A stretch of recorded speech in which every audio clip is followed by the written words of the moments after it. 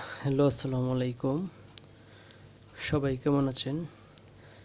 তো আজকে আমরা দেখব যে পিএইচপি দিয়ে কিভাবে একটি ফর্ম আপনি ভ্যালিডেশন করতে পারেন। তো পিএইচপি দিয়ে ফর্ম ভ্যালিডেশনটা আপনার খুব সহজেই আপনি করতে পারবেন এবং পিএইচপি খুব মজার একটা ল্যাঙ্গুয়েজ। তো চলুন দেখা যাক যে আমি একটা ফোল্ডার তৈরি করেছি যে ফর্ম ভ্যালিডেশনে আমার লোকাল হচ্ছে, যেহেতু আমরা পিএইচপি দিয়ে কাজ করব, ফর্ম ভ্যালিডেশন নামে আমি একটা ফোল্ডার তৈরি করেছি এবং এর ভিতরে আমি তিনটা ফাইল আছে আমার। তো ফাইলগুলো ছিল যে এই index.php, style.css এবং success.php। আচ্ছা, এখানে আমি কিছু HTML এর একটা ফর্ম নিয়েছিলাম, যে জাস্ট এই যে একটা ফর্ম। এই ফর্মটার ভিতরে আমি তিনটা লেভেল রেখেছি, একটা হচ্ছে নাম, একটা হচ্ছে মেইল আর একটা হচ্ছে ফোন। তো আমরা আজকে দেখব যে কিভাবে নাম, ইমেল এবং ফোনটাকে আমরা কন্ট্রোল করতে পারি পিএইচপির কিছু ফাংশন দ্বারা। তো এটা হচ্ছে ফর্ম এবং এটা ইনপুট টেক্সট। তো চলুন দেখা যাক আমাদের ব্রাউজারটা কীরকম আছে। অবশ্যই এরকম আছে, এটা রিফ্রেশ। ওকে, তো আমরা প্রথমেই একটা পিএইচপি ট্যাগ নিয়ে নিই। পিএইচপিটা চেষ্টা করবেন পিএইচপিটা সবার উপরে রাখার, না হয় পিএইচপি অনেক সময় প্রপারলি কাজ করে না। তো আমরা তিনটা ভেরিয়েবল আমরা নিয়ে নিব, নেম, ইমেল এবং ফোনের জন্য। তিনটা ভেরিয়েবল আমরা নিয়ে নিই। নেম, এটা ভেরিয়েবল নিলাম, আর এটা নিলাম ইমেইল, আর এটা নিলাম ফোন। আমরা এটাকে আপাতত নাল করে রাখবো, যাতে আমরা ডিফাইন করে রাখবো যাতে আনডিফাইন্ড কোনো প্রবলেম না দেখায়। তো আমরা তিনটা ভেরিয়েবল নিলাম। আমি তিনটা এরর ভেরিয়েবলও নিয়ে নিব একসাথে, যে এরর যখন দেখাবে তখন আমাদের যে মেসেজটা শো করবে সেটার জন্য। তো এটা হচ্ছে নেম এরর, ইমেল এরর এবং ফোন এরর। এবং আরেকটা ভেরিয়েবল নিতে হবে যেটা এররটাকে ক্যাচ করবে। এরর আপাতত এটা ফলস থাকবে, যখনই সে এরর পাবে তখন ট্রু হয়ে যাবে। তো এই ভেরিয়েবলগুলো আমি নিয়ে নিলাম। তো এখন ভেরিয়েবলগুলোকে আমরা যেভাবে কাজে লাগাবো, আমরা একটা ইফ কন্ডিশন নিব। ইফ কন্ডিশনটা এইরকম যে যদি আপনি সাবমিট করেন তাহলে সে ভুলগুলো দেখাবে, সাবমিট করার পর ভুলগুলো দেখাবে। তো সাবমিট আমরা করব, আমরা পিএইচপিতে ভেরিয়েবলগুলো এই নেমের ভিত্তি করে নেব। এই যে নেমগুলো আছে, এই নেমগুলোর উপর ভিত্তি করে আমরা পিএইচপির ভেরিয়েবলগুলোর ভিতরে তথ্যগুলো আমরা সংরক্ষণ বা স্টোর করব আর কি। তো প্রথমে আমরা দেখব যদি সাবমিট করা হয়, ইফ সাবমিটেড। তো আমরা এটাকে কপি করলাম, যে যদি ইফ সাবমিট করা হয় তাহলে এটা কী হবে, ইফ ইজ সেট। যদি এটা সেট করা হয় সাবমিটে, সাবমিটটা আমরা এটাকে একটা গ্লোবাল ভেরিয়েবল পোস্টের মাধ্যমে রাখবো।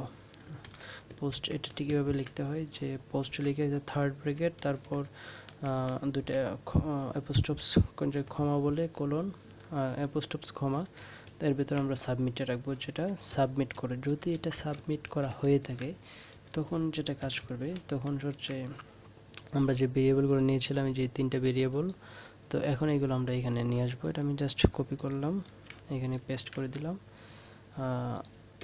এখন এটা নেমের ভিতরে আমরা কি রাখবো, ইমেলের ভিতরে কি রাখবো, ফোনের ভিতরে কি রাখবো।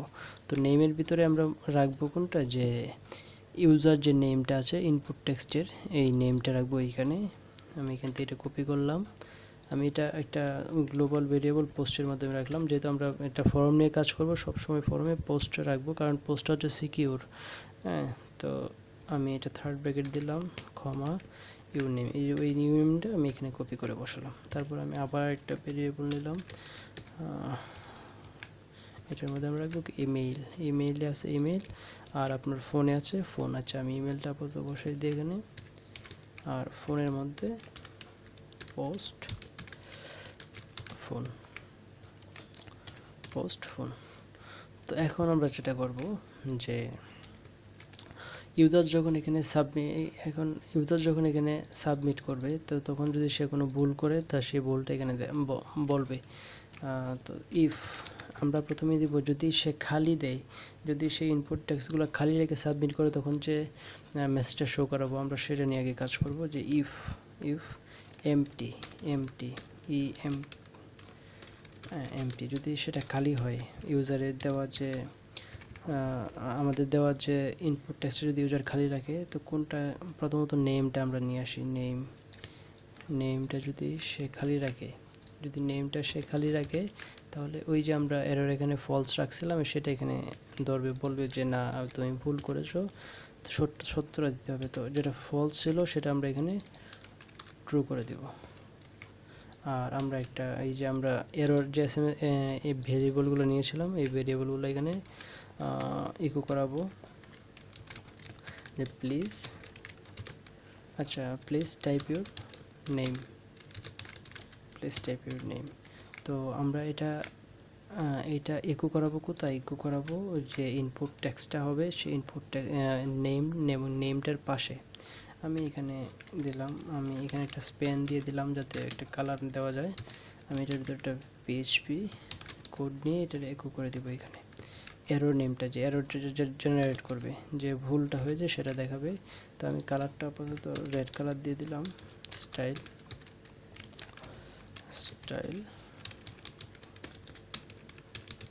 Colour red. ওকে, আমরা একটু ব্রাউজারটা রিফ্রেশ করি।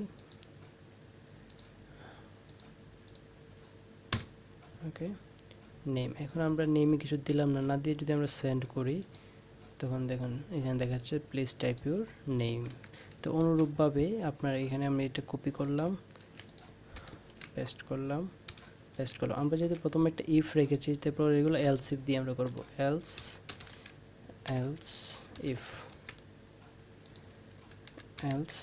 ইফ তো প্রথমে আমরা রেখেছিলাম নেম, পরে ইমেল, পরে ফোন।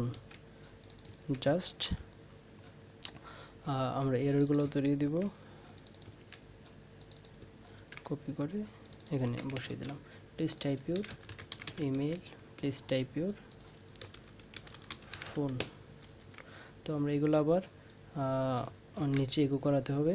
তো আমি আগে যেটা করি, এটাকে একটু কপি করে নিয়ে একটা এখানে বসাবো আর একটা এখানে বসাবো। নেম এরর হচ্ছে ইমেল এরর হয়ে যাবে, ইমেল এরর, আর নেম এখানেটা হয়ে যাবে ফোন এরর। তো এখন আমি যদি এটা রিফ্রেশ করি, তো এখন আমি যখন সেন্ড করতে যাব, ওকে প্রবলেম হয়েছে কোথাও একটা। Else if MT email error, phone error. ওকে, এখানে এলস, এখানে ইফ, জাস্ট ইফ আমরা দিই, এলস দিলাম না। আমি এটা আপনাকে পরে বলছি। তো দেখুন যে এখানে please type your phone, please type your email, please type your name. তো এটা আমরা জাস্ট ইফের মধ্যে রাখলাম, প্রত্যেকটাই আমরা ইফের মধ্যে রাখলাম। এখন আমরা যদি এটাকে ফিল আপ করে দিই, আমি জাস্ট এটা ইমেল, আমি এটা মনে করলাম এটা একটা ইমেল এবং এখানে একটা কিছু আছে। আমি যখন সেন্ড করব তখন দেখবেন যে প্রত্যেকটাই ওকে। তো এখন দেখুন, এখন আমরা দেখব যে নেম, তো নেমটা আপাতত এভাবেই থাক। আমরা এখন চলে যাব ইমেইলে। যে আপনি যে কোনো ইমেল দিলেই সে কিন্তু বলছে যে আসলে এটা একটা ইমেল, কিন্তু এটা তো আসলে একটা ইমেল না। সে কিন্তু এটাকে নিয়ে নিচ্ছে, যে বলছে না এটা ঠিকই ইমেল। তো আমরা এটাকে ইমেলটাকে আমরা কি করব, যে আমরা আরেকটা ভ্যালিডেশন করব। তো ইমেইল যে আমরা অপশনটা নিয়েছিলাম, এই ইমেলটার ইফের ভিতরে আমরা আরেকটা অপশন নেব, এলস ইফ। এইখানে আপনি একটা এলস ইফ নেবেন। এলস ইফ নিয়ে বলবেন কি, যে এখানে ইমেলের একটা আছে, যে আপনার বিল্ড ইন ফাংশন আছে। এটা হচ্ছে এরকম, যে ব্রেক চিহ্ন আগে দিবেন, তারপরে ফিল্টার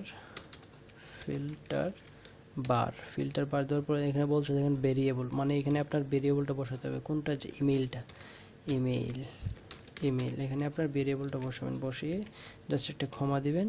কমা দেওয়ার পরে এখানে যেটা লিখবেন সেটা হচ্ছে filter validate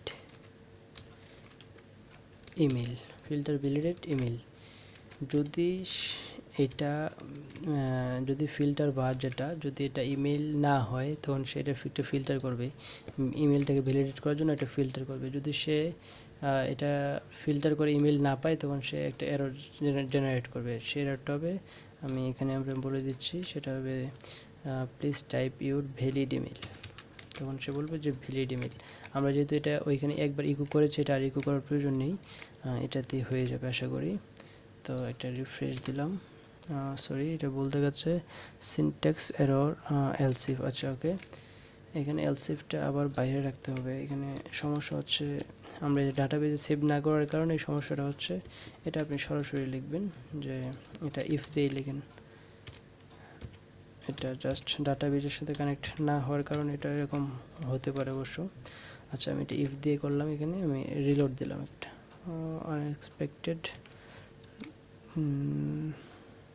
unexpected 27 if unexpected comma। আচ্ছা এখানে যেটা হলো সেটা হচ্ছে এটা থাকবে না, এখানে একটা ইয়ে হবে, ঠিক আছে। এটা কমাটা এখানে এখানে ব্র্যাকেটটা হতো না, ব্র্যাকেটটা পরে হবে। এখন যদি আপনি সেন্ড করেন তো দেখবেন যেগুলো এরকম দেখাচ্ছে please type your valid email. আচ্ছা এটা সরাসরি এটা ধরে ফেলছে। আমি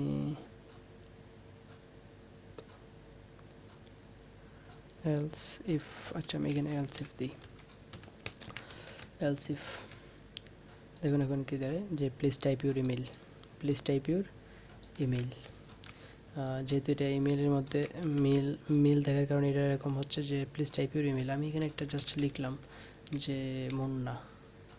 হ্যাঁ আমি এখন যদি সেন্ড করি তখন বলবে যে please type your valid email. তার মানে ইমেলটা ওরা ক্যাচ করতে পারছে যে আসলে ইমেলটা এটা ইমেল না। হ্যাঁ তো দেখুন ma.sm250185, আমি যদি এটা মেইল দিই তখন সেও কিন্তু কাজ করবে, তখন কিন্তু সে কাজ করবে। তো আজকে এই পর্যন্তই। নেক্সট যে টিউটোরিয়ালটা আসবে সেই টিউটোরিয়ালটার মধ্যে আমরা পরবর্তী অংশ নিয়ে আলোচনা করব। ধন্যবাদ, ভালো থাকবেন।